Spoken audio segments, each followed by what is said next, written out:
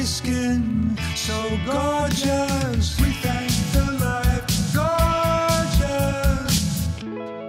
Thank the life gorgeous. I love the life gorgeous. Its torso is so tight.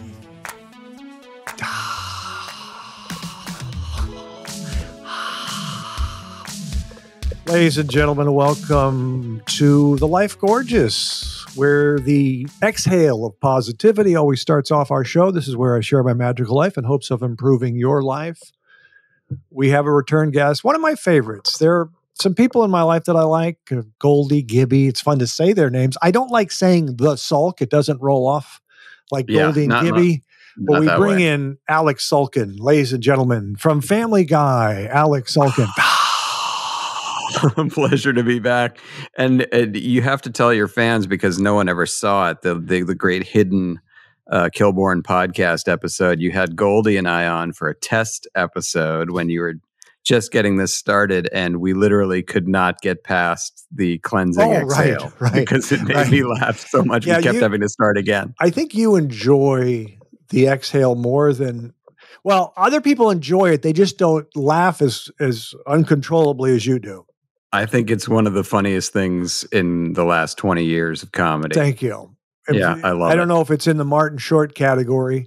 No, that's tough. I can't believe tough to get there. I can't believe I just see headlines because I'm not going to. I don't. But somebody wrote a thing about Martin Short not being necessarily funny, which is so ridiculous because he's a riot.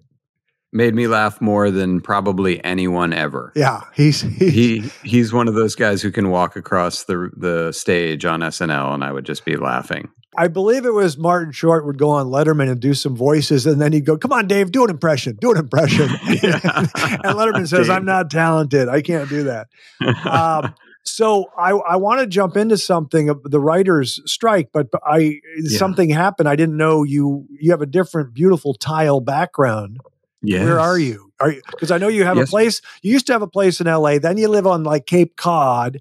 Right. Where are you right now as we speak? Right now, I'm in a little town, a little hamlet, we like to call it, called Summerland. Ooh. Summerland, California, which is up in the Santa Barbara area, which I'm sure Lord Kilby is very familiar with. Yes. So I know all of those little nooks and crannies up there, from Los Olivos to Solvang to Los Alamos to Carpinteria, right near Summerlin. Now, Summerlin, if I remember correctly, a lot of the homes are east of the 101 as opposed to west Oceanside. Is that correct?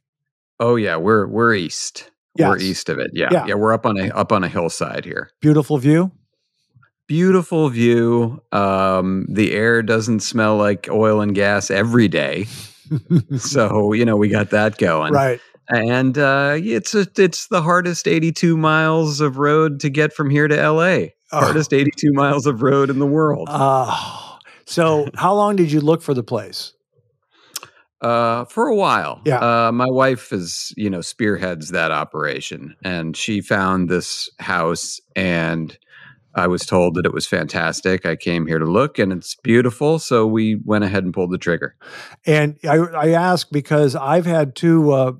I'm in a 1923 home, and I had a beautiful home in the hills, the old Dennis Hopper house. Happy 100th. Happy 100th. Oh, thank you. It's got this has pocket doors. This is the mahogany panel den, etc. Yeah. But both houses, if you're sitting down, took me 2.5 years to find. Wow. I loved, that Hopper house was awesome. Oh, yeah. They've written books about it. They have. Did I tell you who owns it now or not? Did I tell you that or not?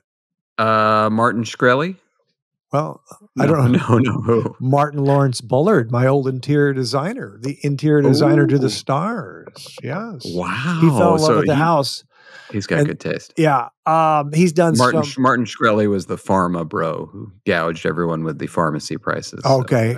Yes. I don't follow the pharmacy stuff. I know we are going to talk money, capitalism. You're the guy to talk to about that. Absolutely. But one more question, two questions. What year is the house and what style is it? Those are both excellent questions. I have no idea on the year. Okay. Although it looks like it's pre-1940 or Yeah, it looks like it's from the 30s to me. Okay. And it's I would say it's like a Spanish Moroccan style. Oh, yeah. That's Yeah. what I was going to guess. It looks beautiful. That's great. It's very nice. Well, It's very nice. congratulations to you and yours. Thank you. Thank you. So this is actually this is going to air next Tuesday. This is the I already told John Viner his is kind of an evergreen. It'll air in a couple weeks. Mm-hmm. He's used to that. Yeah, and I want to talk writers' strike. They're trending towards settling this. Yeah. Do you have overall thoughts on this writer's strike? Well, I think first of all, David Goodman, you should have him on your podcast. I know you don't know him personally. He used to run Family Guy, and then he was elected president of the WGA. A few years ago, he was in charge of that whole WGA strike against the agencies where we stopped packaging. And he's now just a member of the negotiating board. Okay. But yes, go ahead. You have a question. I want to ask you about, I have it on my notes here, packaging. So packaging for the young people, it was like when I was at the Late Late Show, I had the same agent as Letterman, the big agency CAA, and they packaged it. So then I wouldn't pay a commission, but they said it was a conflict of interest because as long as they got their big chunk. And so that was a big fight a few years ago. And one of the greatest pieces of literature ever written was David Simon from The Wire writing about packaging fees. I don't know if you ever saw it. Did you ever read that? I did. Okay. And I don't like the F word, but he would say F bonnet and he would say F stick, and it was very creative. But are you saying the packaging fees, I know they've gone away. Have they fully gone away or not?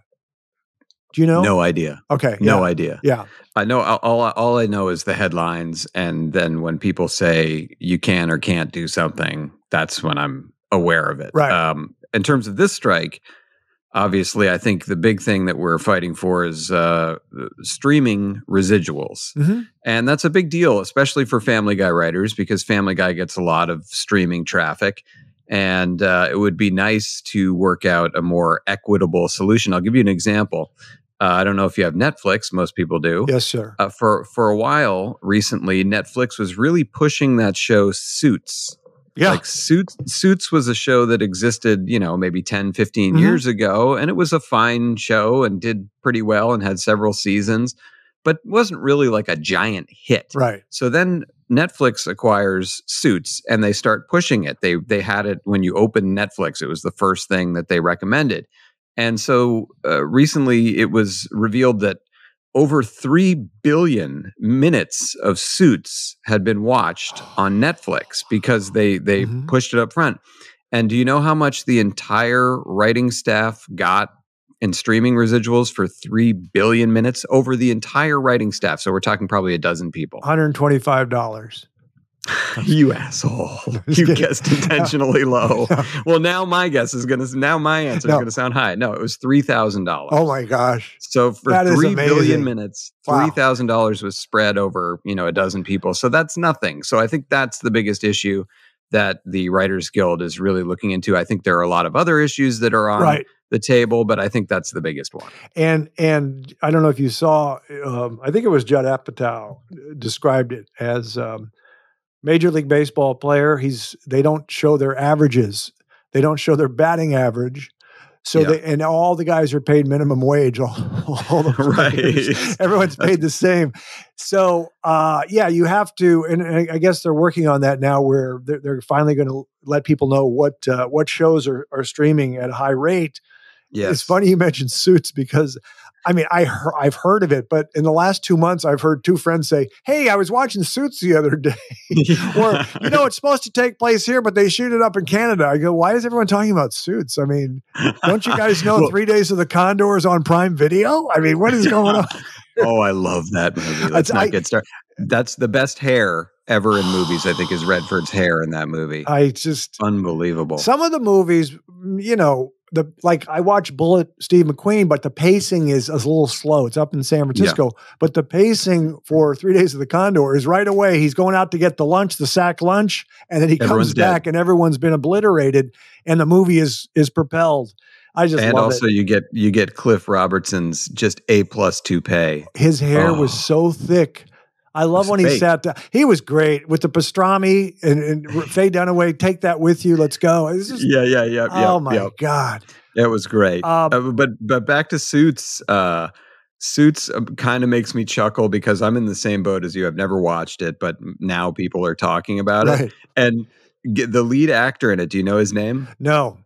Okay, so it's Gabriel Macht, Macht, and I laugh whenever I see his name because of you. I picture him as like a second guest on a late late show where you'd have to say, "Oh, we got him, Gabriel Macht." We had so many great second guests. By the So way, what's the name of that actor who was in? I think he was on one of the CSIs or whatever. But then he was on that show called Bull on CBS. He was a CBS actor. You know who I'm talking the about? lead guy, Yeah, yeah, on yeah, Bull? yeah, yeah. Yeah, I don't remember his name. He got in a little hot water a Yeah. few years ago, but I don't remember his name. Okay, so I could look it up, but he told a story. You know, he's just a normal guest, but he had a sense of humor, and Yeah. he said on the show, he goes, "Yeah, I've stopped drinking for a month, Craig. I've stopped drinking for a month." And I said, "How does that Yeah. going?" Well, this is how it goes. Okay, it's 6 p.m.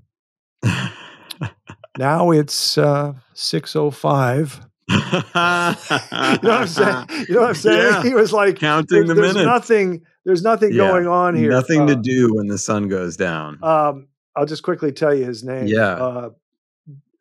Yeah, he yelled at Eliza Dushku. I always liked saying her name. We had her on, by the way. Oh, Dushku. Michael Weatherly. Anywho, There it is. so I'm going to go back to the strike. Yeah. Alec, Gordon we're Lightfoot. both creative forces in you know, and we're not. Kind of. I don't know if you're a business person. I mean, you don't even know what year the house was built, but that's okay. No. But Gordon Gekko once said greed is good. Well, we've got some greed going on. He's a fictional character. I don't think greed is good, but people are motivated. There's so many questions. Are you turned off by the greed in Hollywood, or is it part of the process where, hey, we have the strikes and it all works out? Yeah, I kind of think the latter. I do believe that it's part of the process, and I do, as yes, Gordon Gekko is a fictional character, but I think there's a kernel of truth in what he said, and especially in terms of America and capitalism.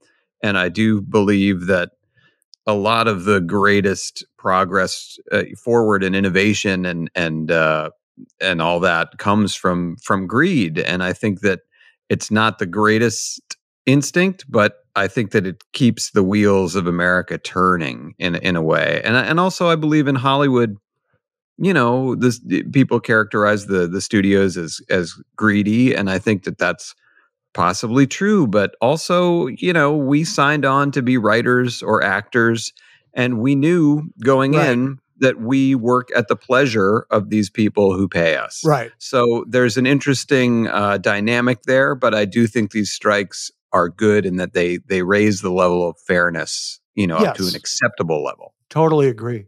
And I also think some of the creatives, and this will be a little funny, but some of us have a different view on money. We're not as intoxicated.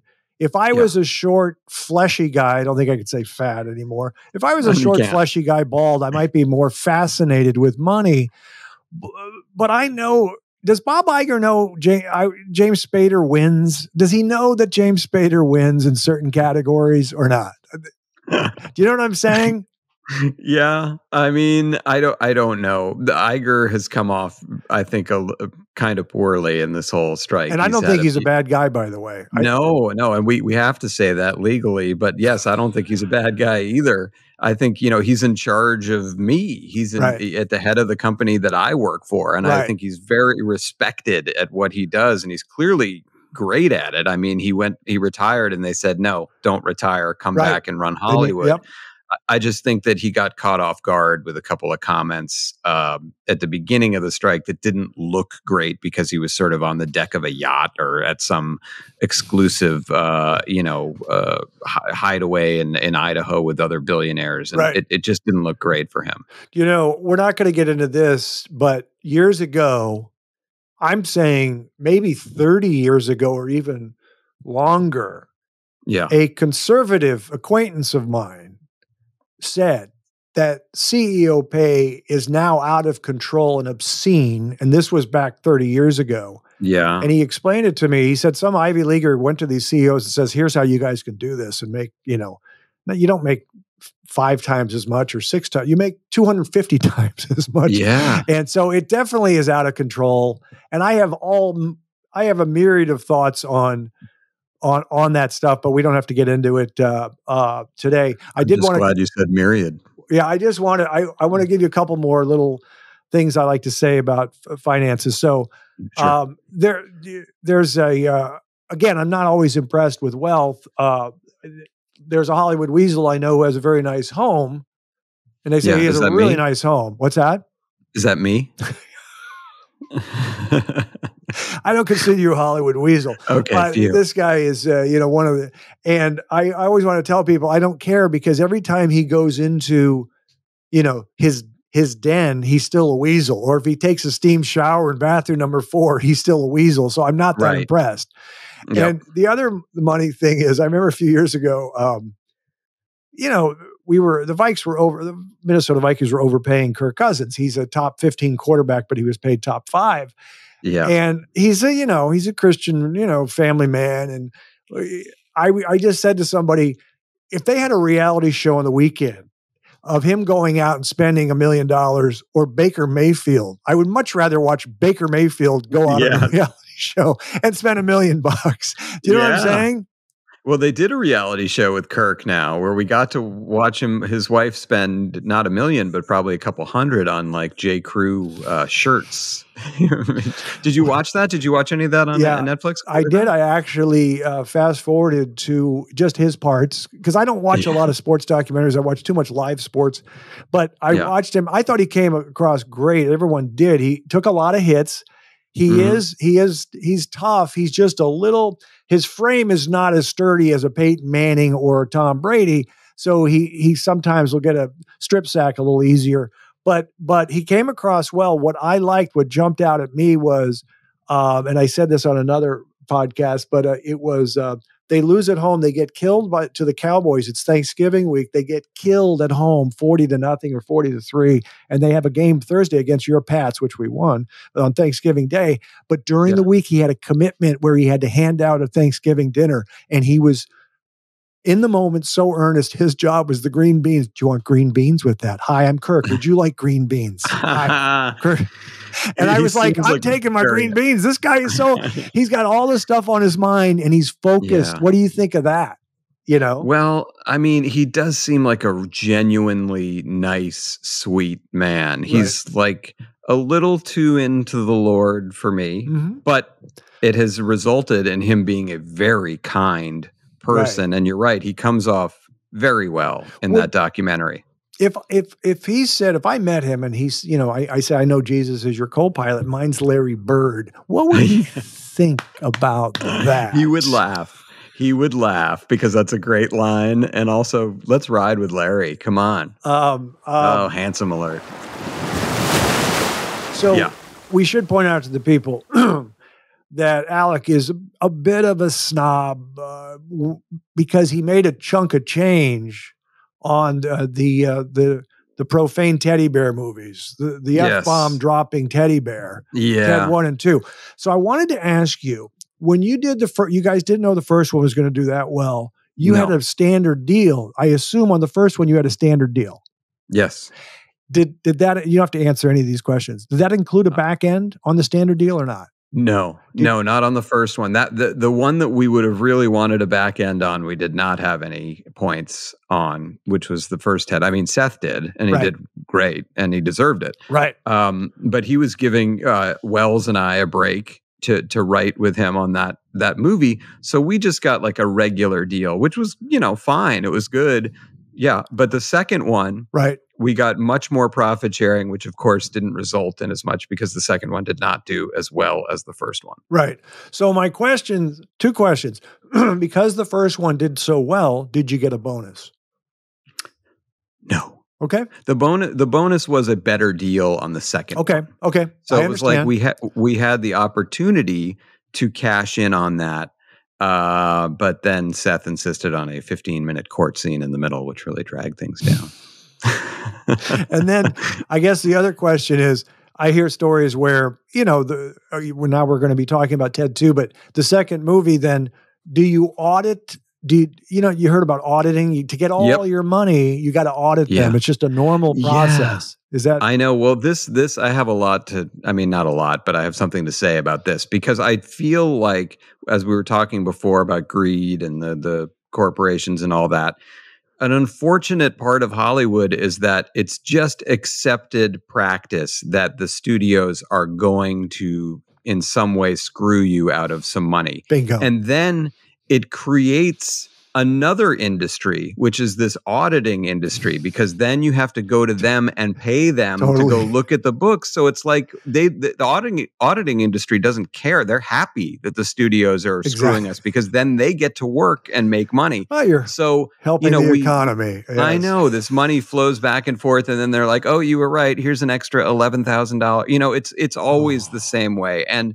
I've said this since the beginning, and weirdly, not with CBS, not with your show. When I was working there, I never had a problem in terms of like what I was getting paid versus what I was expecting to be paid. But once I went over to Fox, which I generally have a great relationship with the people who work there, but there were many times along the way where the payment was off and they would always go, "Oops, you're right. Here you go." And then there's a very secret thing that a lot of writers don't even know, which is that when you get a contract to work anywhere, you don't get 10% of your money until you physically sign the contract and hand it to them. So even though your agents are like, "Okay, done deal, we finished it, it's all done," you have to physically get your hands on a contract, give it this is my least favorite term that I've been hearing a lot lately, a wet signature. They need a wet signature. Oh my gosh. And then you get this 10% that they were secretly holding. Oh, wow. Yeah. Wow. So it was more innocent at the CBS Late Late Show. You were paid fairly. I'm sure also you were happy because the host would take you to Dupars on occasion. Oh, Dupars.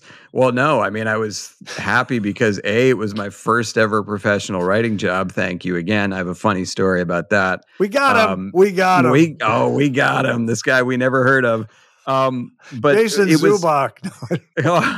That's right. Long ball, long drive champion, Jeremy Zubak. We got him. That was great.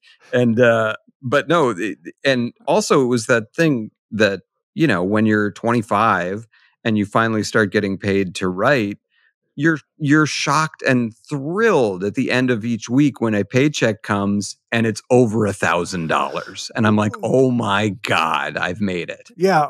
Hollywood in general, I mean, pays well. Let's be honest. It does. It pays well. It does. There's obviously a disparity that throws people off, and then you have to, Yep. I have a little sidetrack story here. So Goldie, who you mentioned up top, good friend of mine, we do a podcast together. Oh, yes. Nice enough to be a guest on that. A typical disgusting display. You get great guests. You've had Mila Kunis on. You've had John Mulaney on, I believe. Yes, wow. John Mulaney, Kilby. And so I went out to dinner with Goldie last week and Viner. And what was the location? Was it Jar? We went to Jar. Oh, wow. You knew it. You like the carpet there. I love the carpet. I love it. I love it. It's like an old person's country club. Yeah. I just love it there. So we get there, and Goldie insists that we have dinner early all the time. So we're getting there at 6:30. And as I'm at the bar already, Goldie comes in, and he comes in at the same time as Conan O'Brien, who was coming to have dinner there. And so on the podcast the next week, Goldie and I talked about our dinner, and he mentioned that, he arrived at the same time as Conan O'Brien, and that Conan actually held the door for him when he came in. And so I jumped in after that. I said, That's the first time Conan's held a door open for you. And then we went on to praise you. Did Conan know who Goldie was or not? Well, no, and Goldie was very funny about this because Goldie was an intern on that show. You know, he worked there towards the beginning, and so Goldie was saying how proud of himself he was. He said, because I didn't go up to Conan O'Brien and say, "Hey, remember me?" And he said, because I know if somebody looks at a bald skeleton like me and says, "Hey, I used to work for you," they're going to think I'm almost dead. Oh, that's funny. That is so funny. What was so many thoughts there. Okay, so we did the writer's strike, and then the SAG strike will be next to solve that problem. I don't know. Do you know, is it kind of the same thing with the streamers, with the actors? Is that correct? I believe so. I think that's kind of what everybody and the actors are fighting the AI issue, as are the writers, but I think the actors have a more immediate threat from AI, because I guess now sometimes an actor can come in for one day of extra work. They can scan their likeness and put them in the background as an extra for the end of time, until the end of time, and they only have to pay them for that one day. Right. By the way, I swear to God, I was in Minneapolis for a week a little while ago. I was watching you on Instagram. I had a dinner with my friend Charlie, and Charlie has a friend who's now a friend of mine, and Tim, and then we were with Minnesota Timberwolves head coach Chris Finch, which was a delight for me. Finch. And I somehow, I don't know why, they sometimes ask Hollywood questions, and I say, yeah, I have some writer friends. They write for Family Guy, Alec Sulkin. Oh, that's the guy that did Ted, right? Oh, I'd love to meet him sometime.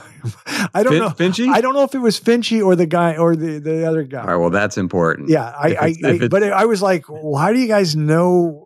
You mean Mike Grayson? No, I didn't say that. No, but it was interesting. But I do know we should tell people, you do the typical discussing display, you have Family Guy, and you have an incredibly popular Twitter account.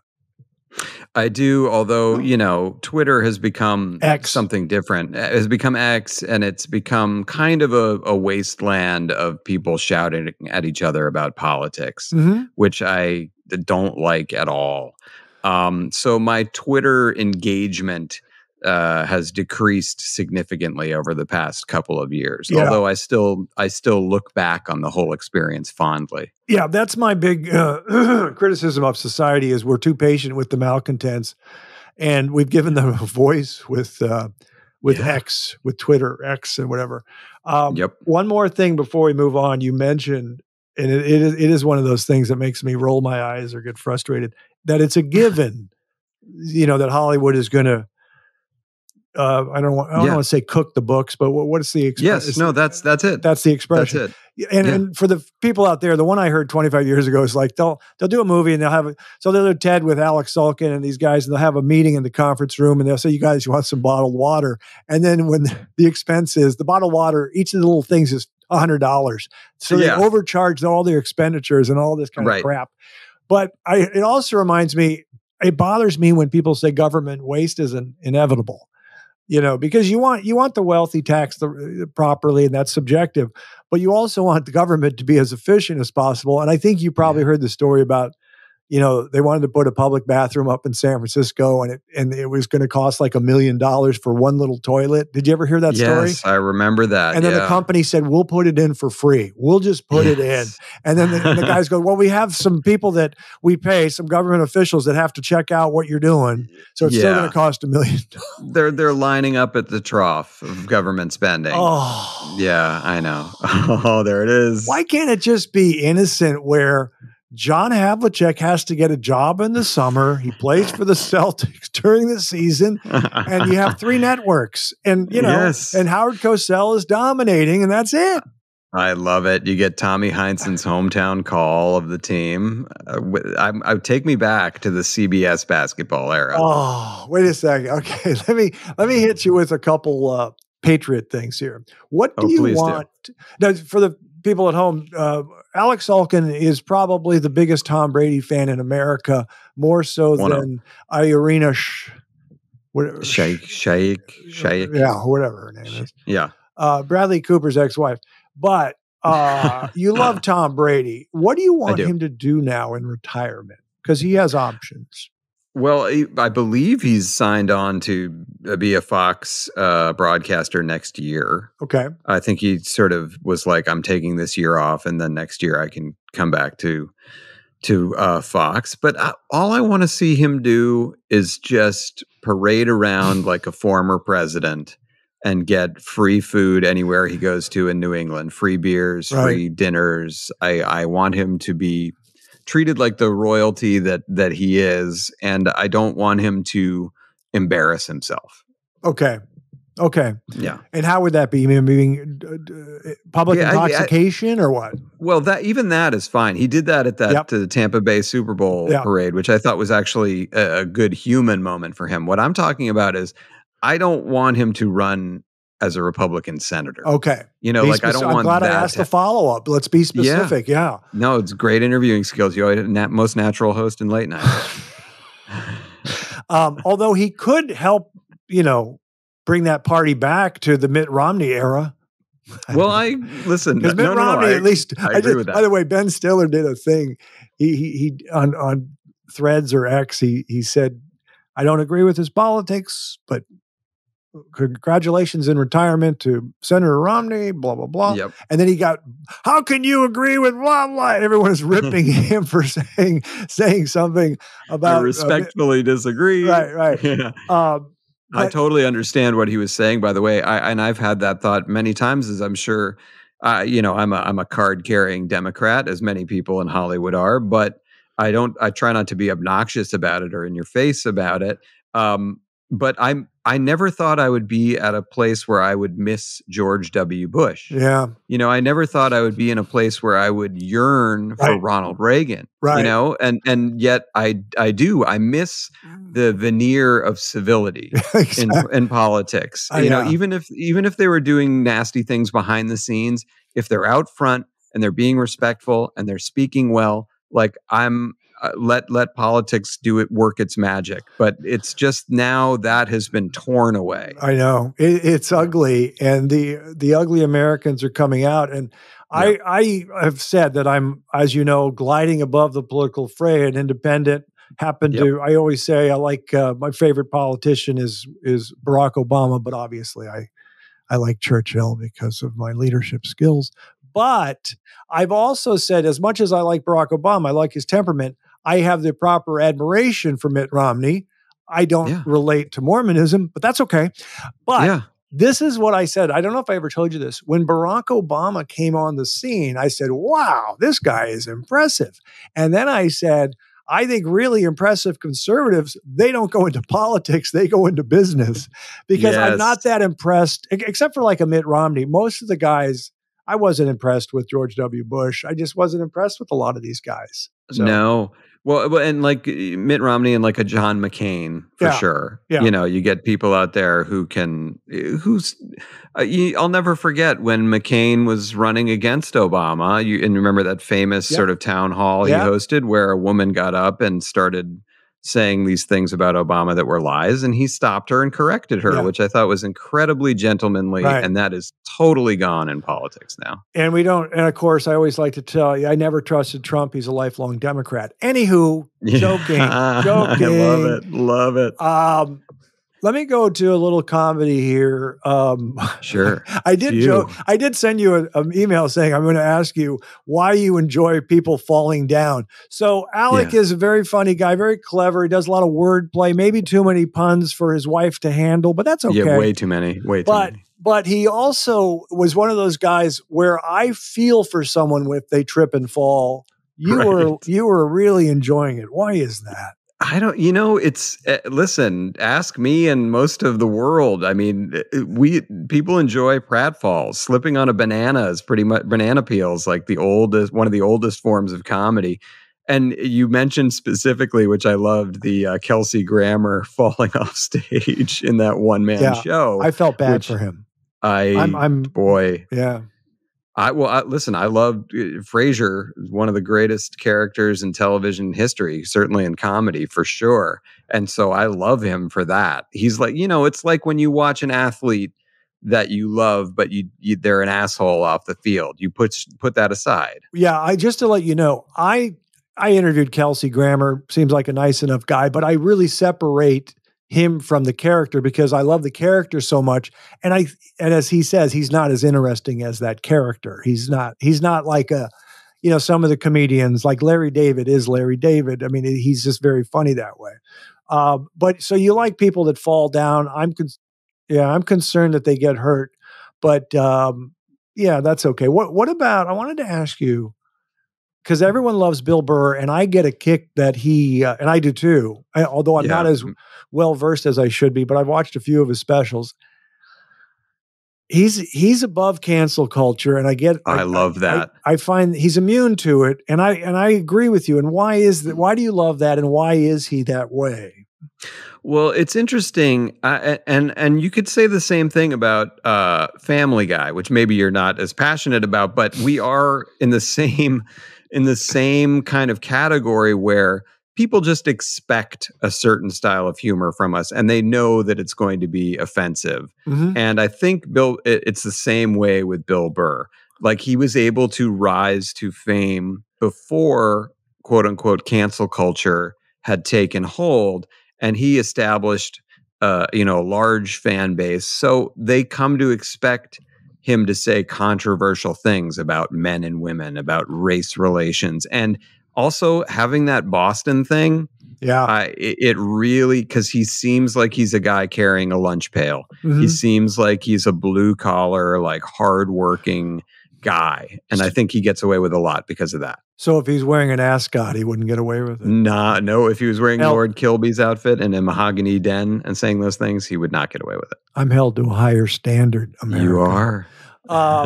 No, and you, he also does, he makes sense with his arguments. I love that. He'll point out the hypocrisy, and he's not being offensive to be offensive. He's saying this is okay to say, this is why it's okay to say, and this is okay to think this way, and that's what I love. Yes. Well, and also one of his most unbelievable, breathtaking bits that it's shocking that this has not gotten him canceled, but it is very funny. He has a whole bit that you can, see on YouTube where he's talking about watching some Oprah style talk show with his wife, and they had another guest on talking about domestic violence, and he's like, for the 1,000th time, like, we really need to hear about it again. And he said, and he imitates a woman's voice, he said, and the most important thing is there is no reason to hit a woman. And he goes, really? He goes, because I can think of about 20 off the top of my head. He goes, you just don't do it. Right. It's so shocking to say that phrase, but I was laughing so hard. So that's the key with Bill Burr too, is you have to be very funny, and the funniness covers up. Right. Like, it helps, it's the spoonful of sugar that helps that tough medicine go down. That I have not seen that bit, but I've heard about the bit from a woman who said it was hysterical. So it's good. Yes, there we go. I can't, I'm going to find it. I'm going to find that. Yeah. The other thing, going back to the, some of the inappropriate stuff, because you were saying you guys still do jokes on Family Guy. I'm curious as to what they are. I guess I could obviously watch and figure it out. That's okay. It's for young boys. I stopped doing, we're not supposed to do fat shaming, and we were doing fat jokes on, sure. On the Late Show. So and so, the plump, I'm not going to say her name, but the plump, celebrity has a new perfume, and it's regular and creamy ranch. And these were the Ross Abrams specials. But anywho, great. But then I was thinking, what is it psychologically? We do like, when you say we like pratfalls. Yeah. So you have Kevin James, who makes fun of his weight. Obviously, John Candy, Jackie Gleason, there's something about it. But even when we see a little toddler who's a little chubby and he falls, we start giggling. Yes. So there's something, I know you're talking about falling, but there's something about chubby is charming, or chubby is cutie or cutesy or something. So I don't know. Yeah, no, I agree with you, and it's interesting. I mean, God bless somebody like Kevin James for embracing it and making fun of it, because he understands that that's a big reason, no pun intended, that he became popular in the first place. It's like if he was just a skinny guy, him Yeah. playing that character on King of Queens, it wouldn't have been as interesting. Yeah. But it is interesting because he is this sort of hefty guy and he could make fun of himself, and a lot of the jokes on the show come out of what he looks like. And I think he's just, it's just being realistic. And now I think the important thing now that we're learning, and I agree with this, is that it's better, I think, if it emanates from the person themselves. Right. I think when we Right. go, like the joke that you mentioned by Ross Abrash, which was very funny, and I remember it.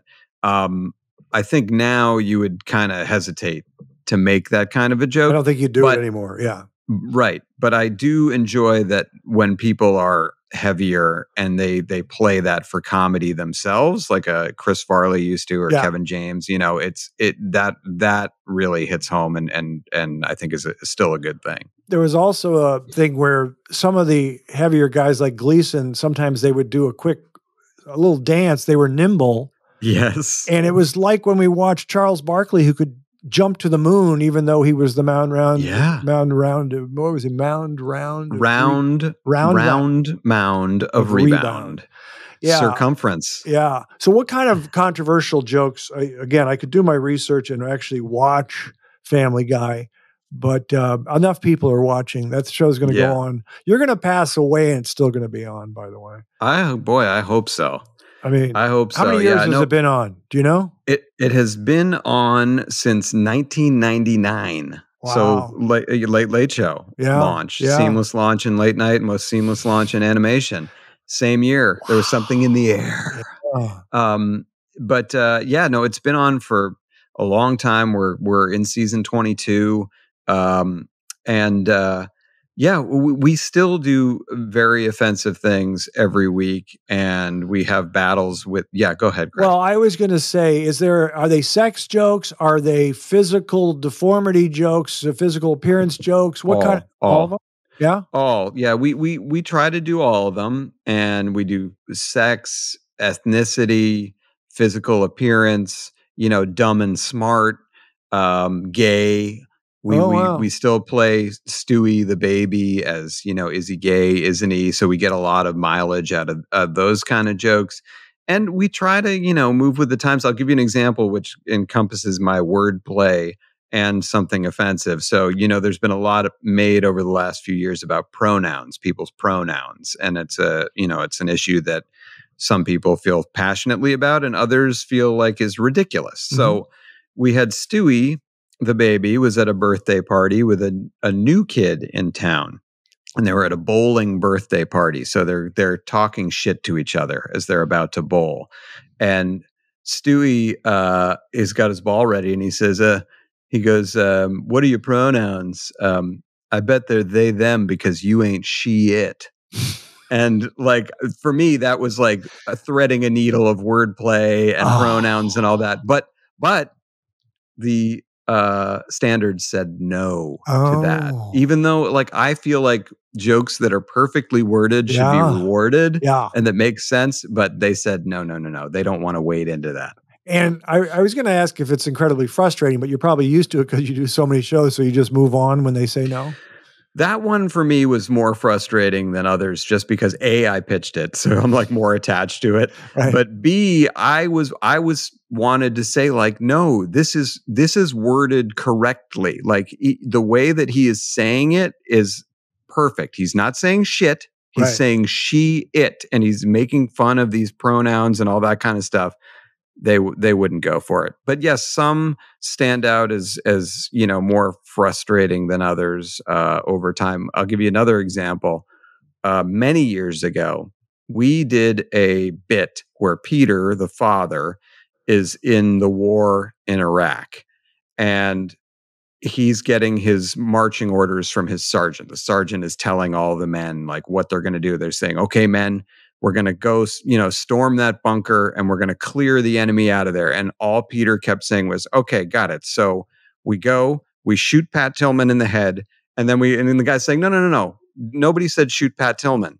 We got to go in there and clear out that bunker. He said, no, got it. Shoot Pat Tillman in the head. We take the bunker, and they're saying, no. Nobody shoot Pat Tillman. And then the end of the gag is like a lot of just gunfire and screaming. So obviously it didn't make it to air, but it was animated. It made it sort of a little, far along in the process. Somehow this bit got to Pat Tillman's brothers. Wow. And Pat Tillman's brothers reached out to Seth MacFarlane to tell him how much they enjoyed the joke. Wow. Saying like, That's crazy. because they were all on about exposing the fact that that's what happened, that our own forces accidentally killed him, and the U.S. was trying to cover that up. Wow. So they were all in favor of that bit. Is that a common story? Do people know that story? It's been told before, but I don't know that it ever really got enough traction, because I think it's a story that people don't really want to hear. Well, no one will hear it now because it's just the Life Gorgeous, which is kind of a private club. It's an ours is an exclusive club. The Life Gorgeous. No, it's a lot less private than our podcast. I'll tell you that much. I just try to be self-deprecating once in a while. It's just so foreign to my DNA. I know it exhausts you, and you shouldn't be. When you look like you, don't be self-deprecating. It comes off as false. Keep in mind, I drink. Keep in mind, I drink, people. I know it. I know the skin is unbelievable. I don't understand it. Again, it's so funny that you're my buddy, and I'm asking you about your show. That I remember years ago you said, watch it. I watched, I go, wow, joke. And they can so much freedom, because I always give the example. That's like Christopher Columbus. And then they show Christopher Columbus on the Santa Maria or something. Like you can show, it's not that costly to to go to the moon or anywhere. Yeah. So it's a brilliant show, but it's funny that I'm asking my friend what's on it, because that's not funny. It's a common experience I have. Believe me, and I wouldn't expect a lot of people of our age to be like diving in to watch that. It's something that as you say, the young people love it. They're grooving on it. I took you to a Wolves-Laker game. You didn't know that Slow-Mo was a good ball player. You were thrown off when he would drive and kick, and you go, "Oh, he's not confident to shoot. He's throwing it outside." So anyway, Slow-Mo. Do you do celebrity jokes is what I wanted to ask you. I'm sure you do. Yeah. We have them all the time. Sometimes, yeah. There was a time a while ago, we had this great joke about Shatner. Yeah. So we had it was, again, Peter, the father, at a Star Trek convention asking a question of Shatner, who was up on the stage. And the question was, in that episode where you killed your wife, how come you were so fat? And so then we get, which is a double death sentence. One of them is worse, by the way, just to let you know. Yes, okay. I know. And it's hard to figure out the fat one I think you're going for. But so Shatner, an angry Shatner, calls in to the show, demands to talk to Seth. Now, we have a writer in this situation, one of the older writers. His name is Danny Smith. We throw him out there because he loves to talk. He loves to talk to celebrities, and he's the one who will do damage control when this stuff happens. So he's talked to William Shatner when we did that joke. He talked to Bob Seger when we described Bob Seger's music as it sounds like somebody taking a dump out the window of a moving car. That's how we described it. He called in about that because he had given us license to use one of his songs. Okay. And then he was like, what the fuck? Excuse me, F-bomb. Not here for the Life Gorgeous. But so he had to talk to Jerry Lewis, rest in peace. Yeah. When Jerry Lewis called in because we wanted to use some piece of footage of him. So yes, and Seth himself has been confronted by Bradley Cooper. Oh, we took him down in a very long monologue where somebody was describing Bradley Cooper to somebody who didn't know him, and it was just a scathing. It's like he's handsome but not leading man handsome. It's like if you want somebody that you really want your leading actress to shine. You know, it was this whole long thing. So Seth has had to deal with this. We made fun of the size of Adrian Brody's nose. Adrian Brody confronted Seth somewhere in public. So it happens a lot. Yeah. because we did too many. I think we did a lot of celebrity jokes, and some of them roll with it, and others are like mad for life. But that's the way it is. I know. Did you ever get confronted? Yeah. Let me see. That's one I'll tell you over dinner because I'm so private. I don't want to say the guy's name, but I will say I'll tell you the guy's name later. But Okay. They're some of the guys I really like. Like one's a really good actor, and I won't say this guy's name, but one of his co-stars did the show, and she's like, he told me not to do the show, but I'm glad I did the show. This is great. He's on a TV series. Yeah. And he says, you did a joke about him. I said, oh, I don't remember. He goes, yeah, it was on your first show. And I said, oh, I better check.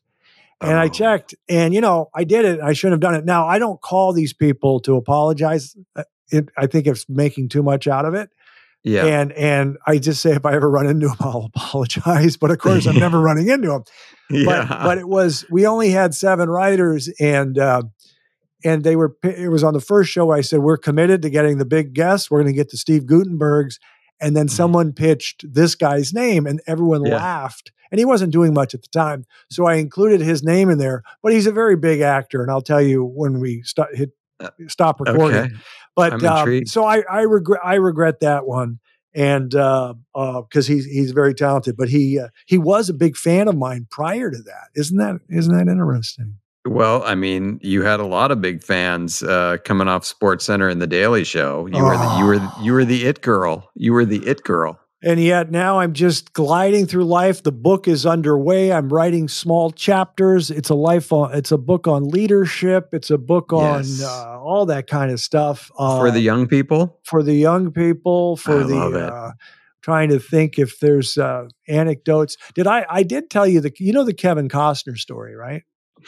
No, I've heard a few Kevin Costner stories. I don't think I know the one that has you in it. So, this was just the Late Late Show. Oh yes, you already know this story because you were there. So basically, remind me. Okay, so one of our writers, Wells, was dating a blonde who used to date Costner. This is the part I know. Yeah. So I'm getting all the Costner jokes. I'm getting all Waterworld and Losing Money, and then one day it's.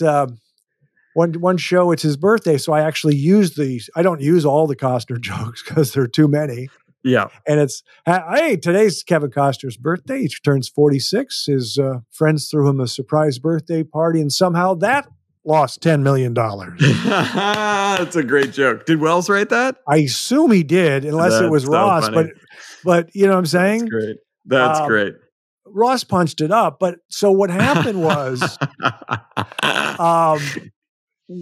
we went to dinner that night to the Polo Lounge, and I invited you. I think you were there, and we're having dinner. So it's like 7:00. The show doesn't air till 12:30. And Costner walks by and says, Craig, I'll do your show, man. I promise I'll do your show. God. I didn't even know we were trying to book him. Oh. And I'm just saying, please don't watch the show tonight. So, Jesus. I mean, Natus could have given you a heads up about that. I know. I just, it's so funny. Motel Mike. I honestly, I don't always like to rehash the old Late Late Show stuff, but it was a magical time. It was great. But it's I like talking about. We didn't know we didn't know that was the end of the nice era in this country. Like people through the 90s like to complain, Gen X, my generation, we were coming up, we were complaining about this and that and upset about this and that. And looking back, we had nothing to complain about in the 90s. Yeah, it's interesting. I watched the beginning of Rebel Without a Cause the other night, but I was reading the summary, and they were talking about it's about kids struggling to grow up and parents, the bad parenting, and they were acting like back then the world was falling apart. Yeah, I know. It's like every generation is worse and worse, or so the perception is that way.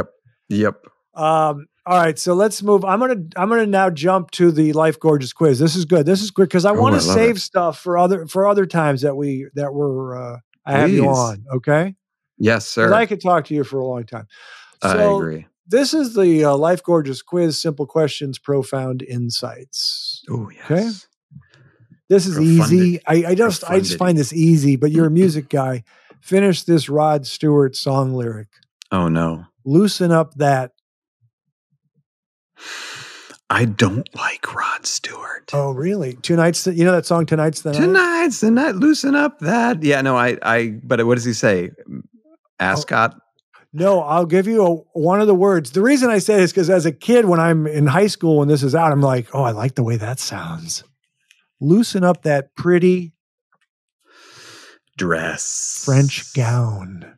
Oh, see, I knew it was in that area. Oh. I do not love Rod Stewart. Okay. That's okay. I think he's sort of like a haircut and that's he has it. A like cool he's not voice. my favorite. He does have a good voice and he has some good songs, but that's okay. And by the way, Alec is younger than I am, but somehow he knows a lot of different music from different eras. I don't know how that although is. I failed at that one. That's okay. Yeah, But if you want to ask me a lyric from Love Touch, I'll nail it. What is Love Touch? What is Rod Stewart's Love Touch? That song that was the theme from that movie Legal Eagles with Robert Redford. So you're making fun of him then? Okay. Yes. Yeah. Next question. Who does my brother think is more dynamic on stage, Tom Jones or Elvis? Tom Jones. Correct. Yes. Now, do you think that? No. But I know that your brother thinks that, and I know that would be the only reason for asking that question is because the answer is so absurd. Who would you rather have a drink with, Mark Zuckerberg or James Spader? James Spader. More fun at a dinner party, Bill Gates or James Spader? Jimmy Spades. Okay. That was just going back to our wealth versus personality. Do you like Spader as an actor, by the way? I do. I used to love him. I didn't watch the Blacklist. Is that what it's called? Yep. The Blacklist. Yep. I didn't watch it, although like people like my dad love it. You know, they'd be way into it. But James Spader was sort of an under the radar great 80s villain. Yeah. He was in Pretty in Pink. I think he really peaked, and also in Less Than Zero. I mean, he was just a really fun guy to be, and even his small role in Wall Street, incredibly memorable, where he has the great line reading when Charlie Sheen is trying to get him involved in his nefarious activities, and James Spader says, "What's in it for moi?" Yeah. So great. Did you see the, what's it called? Boston Legal with Shatner? Did you see him on that or not? I think I saw a few episodes of that. That was still back in the era when I was watching primetime television. His delivery is special. I'll just put it to you that way. His delivery is special. Yep. But I will tell you, there's a movie I didn't see, a little controversial, but Secretary with Maggie Gyllenhaal. Did you see that? You probably did. I did. You see everything. I try to see a lot. I see less and less these days, but I did see that. That was good. Yeah. He was great in that. And it was a cool movie. It was a movie that got into something that I'd never seen a movie get into. Yeah.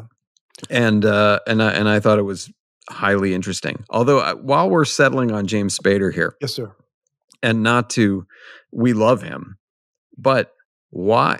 Because you are a kind of James Spader, but you have maintained your James Spader appearance because James Spader used to be one of the most handsome men in Hollywood, for sure. He had a full head of hair. Yeah, he had a full head of hair. I think time ravaged him in a way that it has not touched you.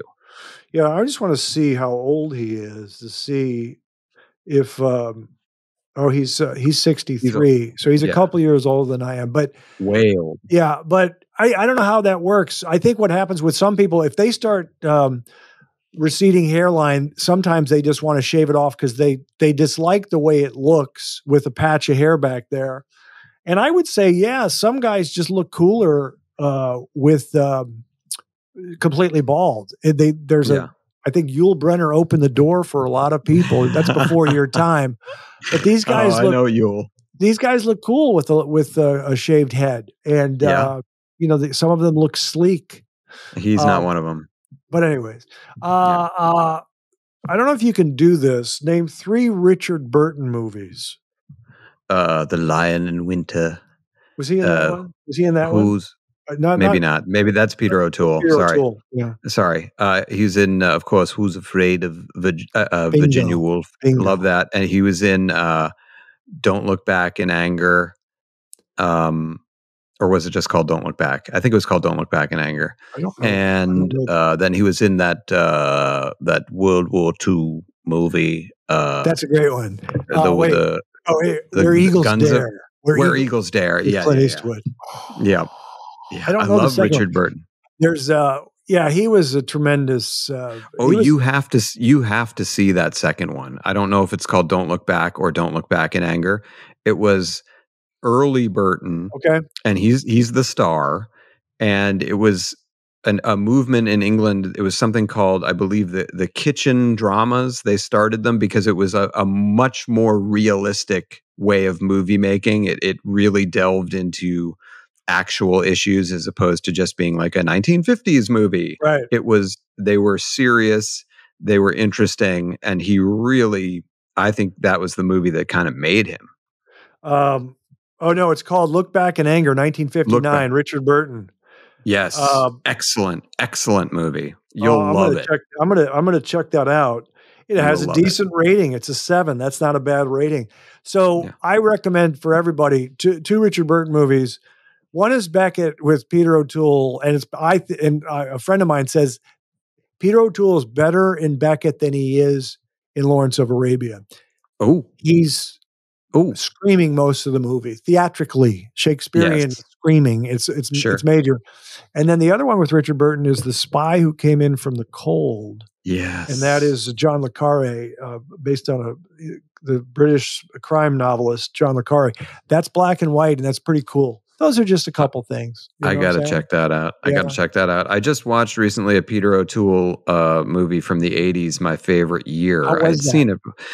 I'd seen it before and I liked it when I was younger. And then rewatching it, I didn't like it as much. The movie itself was very schmaltzy, but O'Toole is fantastic. Yeah. He plays like an aged star, and he was kind of perfect at that. There's a little fun piece of trivia in it. It is, it's supposed to take place in like the 50s in the golden era of television and Rockefeller Center. And it's supposed to be like a Your Show of Shows kind of parody.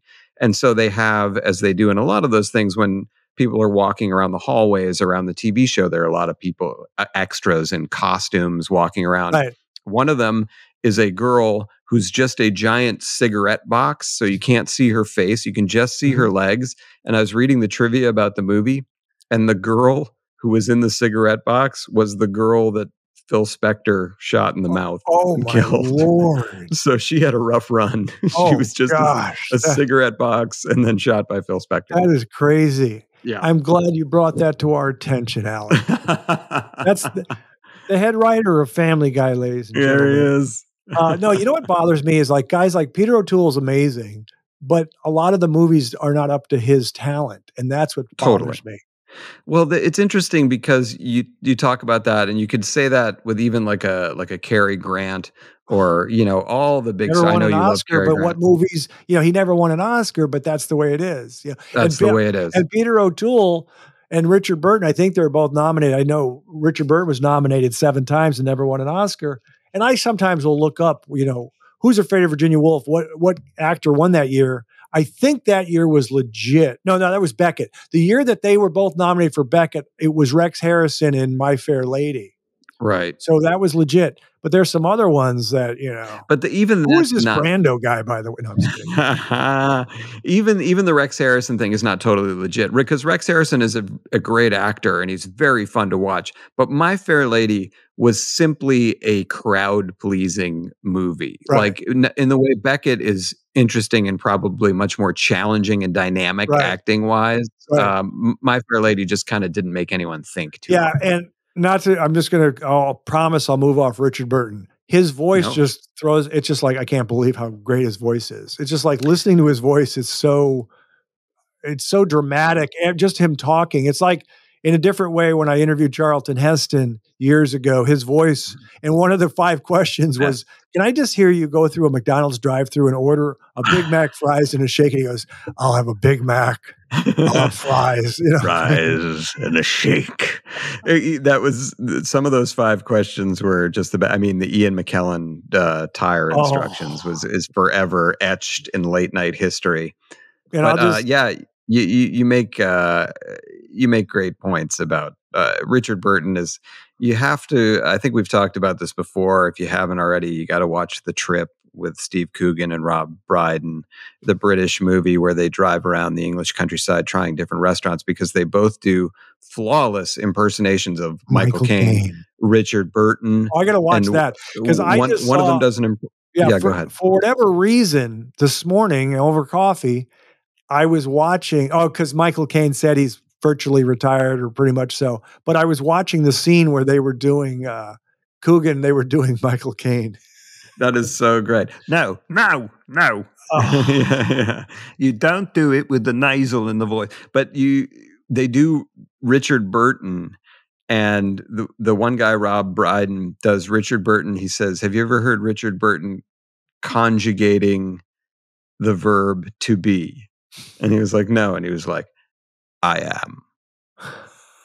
She is. And he goes through it all like that, and it's so spot on. You'll love that. I love that. Here's the last question. I can't remember if I did this with you before, but I hope I haven't. Top 3 sandwiches of all time. Did I do that with you last time? I don't remember. I don't think so. Okay, good. I don't think so. One of my favorite questions. All right, so I'm going to start with number 1, which is etched in stone for me, is the BLT. Nice. People like that. Is good BLT, maybe on like a toasted sourdough with some mayo. Oh, just delish. The mayo is key, because I had it as a 5 question. What are the 2 key ingredients that make a BLT magic? And it's the mayo and the bacon, grease on grease. Anyways. Absolutely. Love that. I think I would have to go, and I go mostly chalk. I'm not that adventurous sandwich-wise, although I eat sandwiches almost every day, and I will have one today after we are done recording. I eat on a very Jewish early schedule. When it's like 11:01, I'm like, I could start putting my sandwich together. So, second sandwich for me is roast beef on rye with just mustard, mayo, and pepper. Oh, love that. No cheese. Love it. No cheese. No, I don't. Yeah. I will take the cheese, but I don't put it on there myself. I don't need it. Have you ever heard of horseradish cream? Love that. Oh. Love that.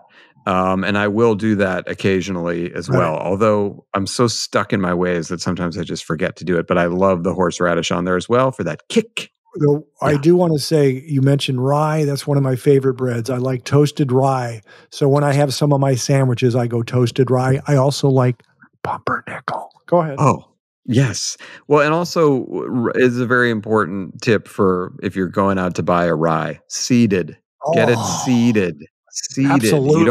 Absolutely. You gotta have the seeds in there. And number 3, again, I gotta go club sandwich. Okay.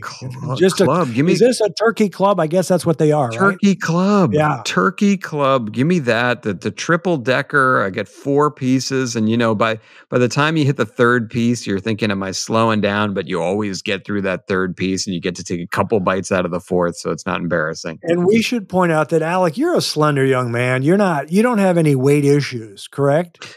Well, I have my own body perception issues. My weight is fine. Right. You're right. I feel like, my weight, and to look at me as I'm walking around, you would think like, oh, that's just a normal guy, maybe even Alan a slender Alda. guy. You remind me of Alan Alda. I've gotten that before. But yeah, no, for me, it's like, I describe my body as a British body. So it's like slender, but then when the shirt comes off, it's all out of whack. Like I don't look like I want to look at all. It's like a melted candle. And but you're a member of Equinox. I know you go 3 times a week. Not at all. What is a workout for you? Do you go hiking up there in Summerlin or what? No. I tweeted once a very long time ago. I said I go to the gym so infrequently I still call it James. But yeah, I don't work out. I enjoy walking, and I'll put on my headphones. I'll listen to Sirius XM, 80s on 8. If you like my around. body, think I'm sexy. There you go. Rocket Rod. That song I like.